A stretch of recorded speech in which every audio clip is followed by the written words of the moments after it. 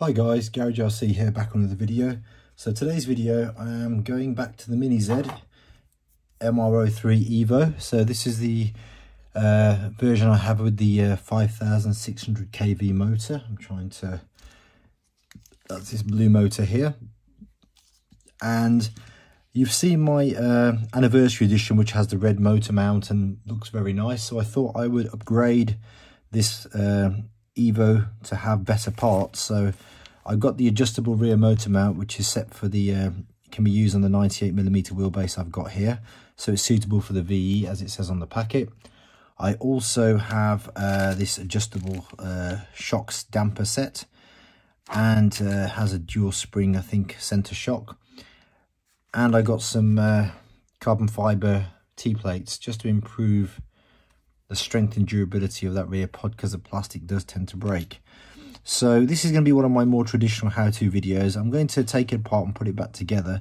Now guys, I've been making a point of this all the way along. I am new to the Mini Z rear-wheel drive. I am learning how to set it up and race it. And with that said, I'm going to be getting advice from another YouTuber, Mini Z Up. So it's Mini Z Setup, but all one word. And his channel has some fantastic content. I have been watching a few of his videos. He's very knowledgeable. And guys, if you can, go ahead, please subscribe to his channel, give him some support. He's doing some great work there, and I will be going to him for my advice. So remember, I'm approaching this from a newbie point of view when it comes to the Mini Z rear wheel drive. So guys, we're going to start by disassembling the car, taking the rear axle off first.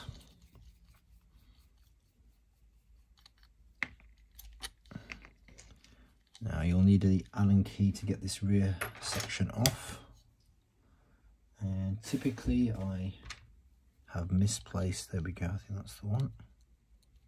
No, it's not that one.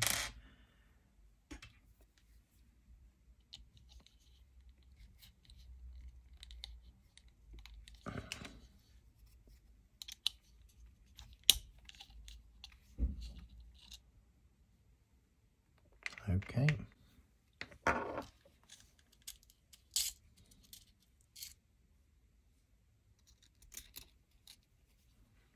This car needs a good old cleanup after it's racing. It's had some use, as you can see. Right. Now you might be wondering why the glue is there. That's because that part got broken during the last racing session. That's one of the reasons why I'm upgrading the shock. So let's take this apart.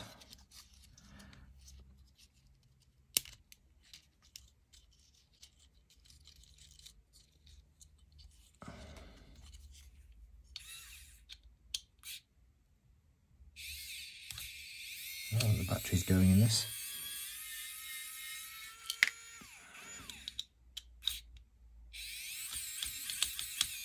This is probably not the best screwdriver to use for this, guys. You end up stripping the screws if you're not careful. I'm being lazy here, but I have lots of spare screws at my disposal, so.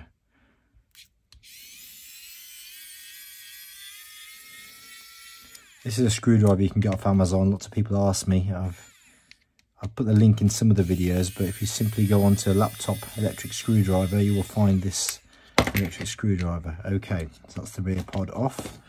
All right, I'm going to take off this clip here so I can actually carefully get to the wires, disconnect the rear pod.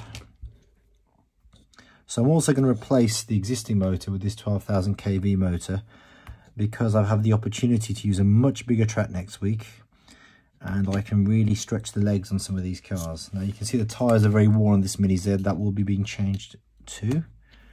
Where has that come from now? Well, clearly I wasn't paying attention there. I think I've managed to...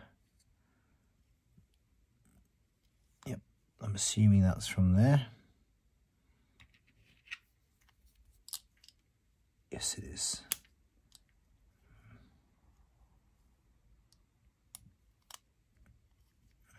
Maybe it is, maybe it isn't. Right. Goes that way.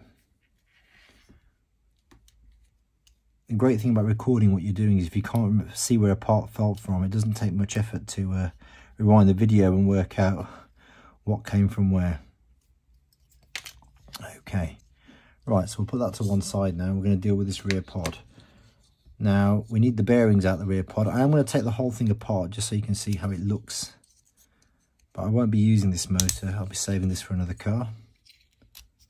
So it's got the motor mounts on there, which you change depending on the gearing to move the motor backwards and forwards, depending on what size pinion you're using.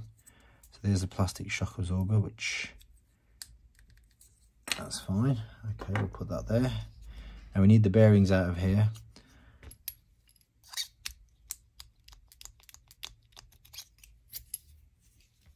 I'm rocking that out carefully. I'm not forcing it. I don't want to wreck the bearings.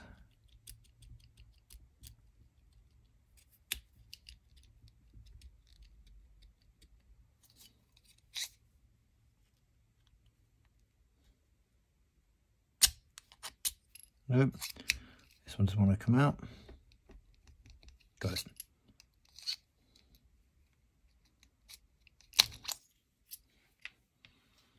Okay. So I've stripped off everything I need. Do I need that? We shall see. Okay, right then. So let's get to the fun bit. Let's open this new toy. There, guys. Okay.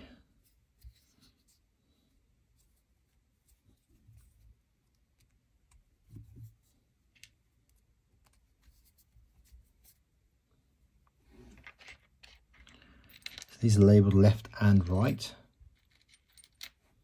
Let's zoom in just so you can see them. Left, right and left.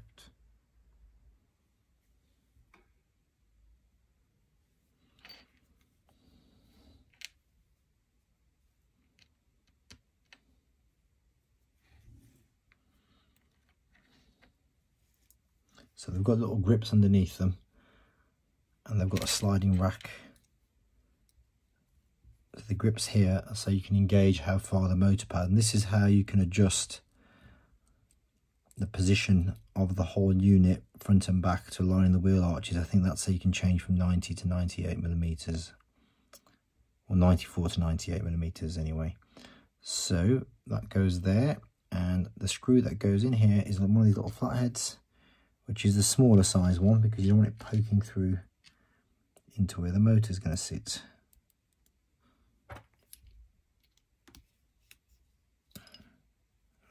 Okay, off we go. Let's get the other one on. Same again. So there does seem to be a lot of adjustability already built into this motor mount, which is pretty good. So I'm not saying, guys, this is the best motor mount. This is just the one I've decided to try. And no doubt, trial and error. I will try a different brand as things progress. Okay. So this thing has grooves in it now, so you can slide this in. That must be part of the adjustability to be able to move it up and down. So let's see where that's going to go now. So I'm guessing that goes there like that. I have had a look at a diagram somewhere with a picture of the finished article to give me an idea, so I'm not completely guessing here. And in all fairness, guys, I have actually built one before for the other car. So it's not a completely scratch attempt here by me to avoid embarrassment. But I am trying to build it from memory. Okay, so that's where your rear axle is going to sit through. Right. Next, you've got your motor mounts that are going to go front and rear. So there's one little black screw that comes with this kit, and that is specifically for this part of the motor here. So we'll screw that in separately.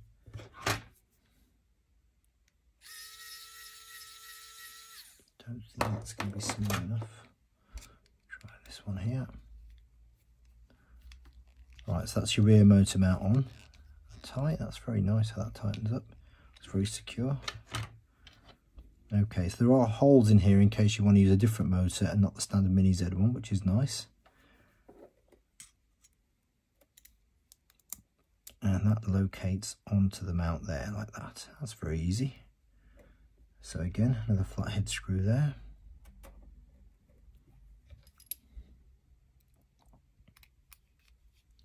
So no doubt this is how you adjust the distance from the pinion. We're just going to get this together first, and I'll whack a pinion on it and we'll decide what distance we're going to go. Right, it's actually motor mounted.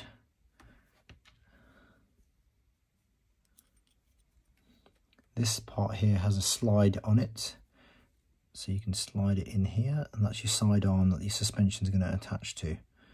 So a screw goes in there.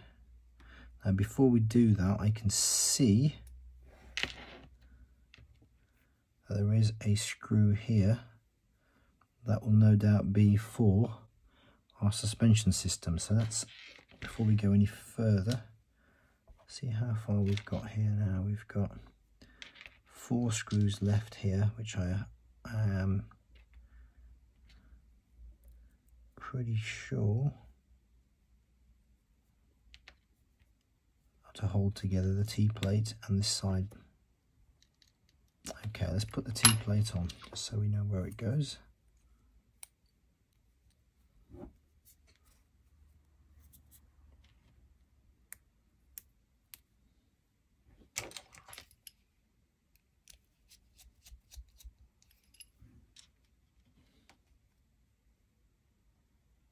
There's space for 4 screws there. I don't think there's... Well, there are 4 screws, but I think there's one short. That's for the... Yeah, okay. So I think we're missing a screw. What I'll do is I'll put that one in for now. Not a good start, X-Power, but we shall see. I might be wrong. No, you can't put those screws there. Right, 2's enough. Okay, right. Main shock absorber assembly. So this is very similar looking to the Mini Z version that I've got on my other car. So some discs, some springs, and your main shock absorber there. Let's open that. So the way this works, pretty sure that this goes onto there.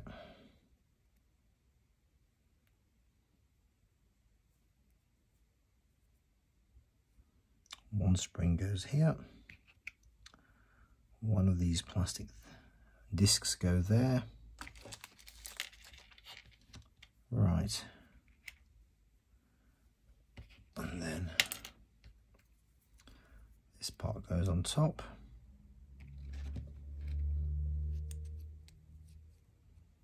Another disc there, and then another spring, and then the suspension arm screws into the top of that, which I will do right now.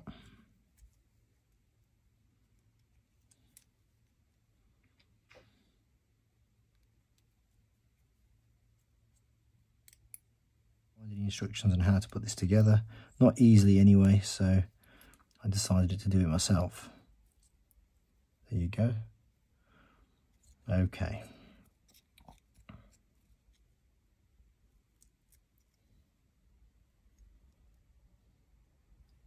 That looks about central.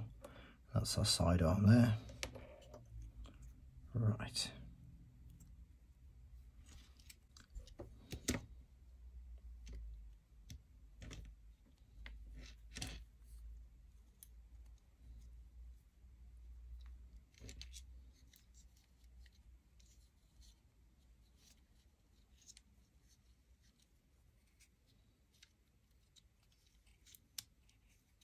The hole I'm using, there's 2 holes available here, but because I'm going for a 98mm setup, I'm using the further out hole. There's a second one behind it there. Okay. Right, so the smaller screws are the ones that hold this on. The bigger screws were for the T-plate underneath, these longer ones. So these are the smaller ones to hold this on. Tightened. Let's get the rear pod on, shall we?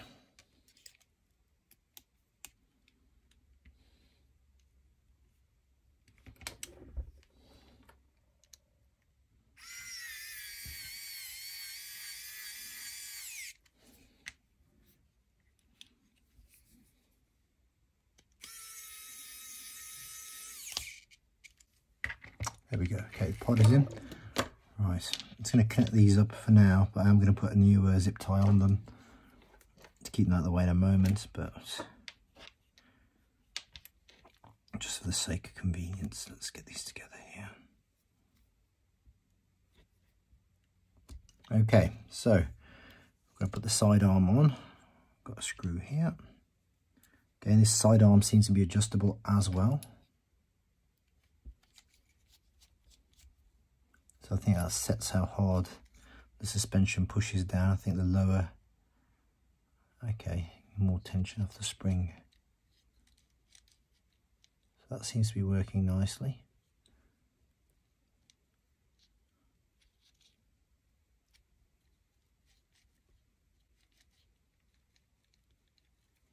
Okay, let's get the rear pod back on.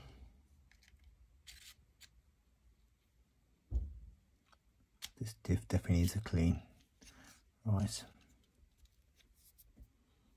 Okay, we're almost there.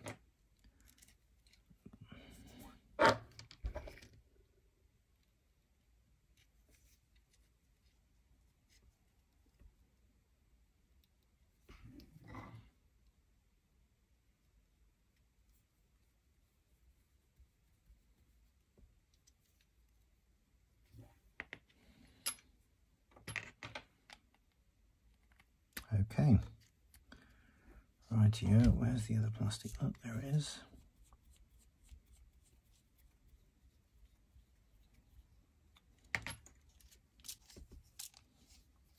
There we go, guys. Fully assembled. Just need to zip tie this back together so it's not going to get in the way, which, believe me, they do try and get in the way. Okay, yeah, we'll zip tie that there like that.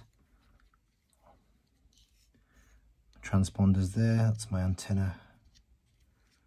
Okay guys, so I'm just going to put a pinion on this now.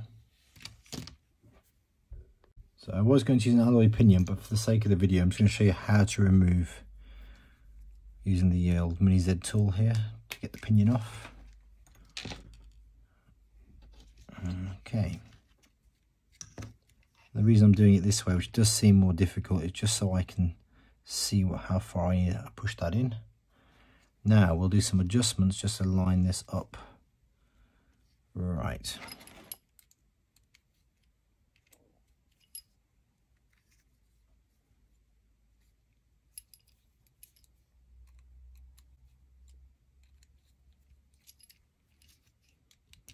Hopefully I won't be.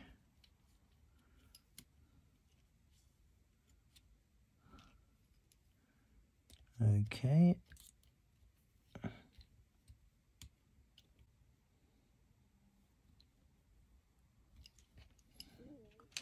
And there's the missing screw, goes here. So we've got the exact right number of screws. I was being premature. So that's how easily you adjust the position, just by sliding these up and down. Now you can also adjust the vertical ride height on this at the rear by sliding the rear axle up and down, which I just demonstrated a second ago, but I'll just do it again here now. So you can change it quite drastically, but I'm going to lower it as low as it goes for now, which means it's as high as it can be for now. Then once I'm on the track, I think I'll manually adjust it. Okay, so that's our rear pod on. Our shock absorber is on, which we can adjust from here. You can adjust the tension, and that all seems to be working nicely. So that's better than the setup we just had. Let's see how that fits with the body shaft. So I've got a Mercedes body shaft for this at the moment.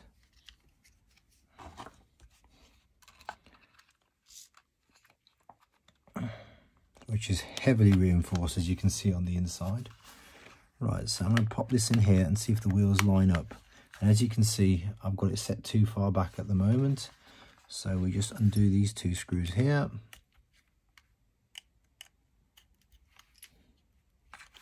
Slide it until the wheels kind of sit about right, and then tighten it up. There is actually room to maneuver one click either direction, which is quite nice. And there we go, done. Okay guys, so that's just a how-to video on how to set this up. We'll get some footage of this thing running next time. So guys, if you like what I do here, subscribe to the channel, like the video, and stay tuned for next video with more Mini Z content.